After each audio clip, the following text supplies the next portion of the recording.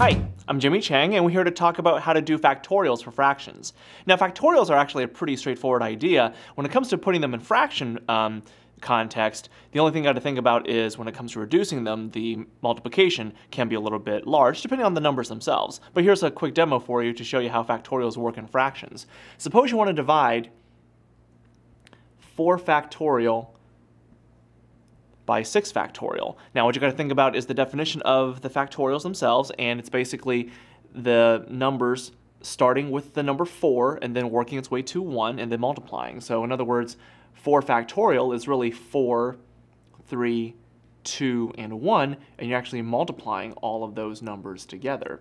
Okay? And then 6 factorial is the same thing. You start out with 6 and you end with 1. So you have 6, 5, 4, 3, 2, and 1, and you're multiplying all of these. Now, you're not actually multiplying each numerator and denominator together. You're actually going to leave the numbers as is because you're actually going to make things easier by canceling.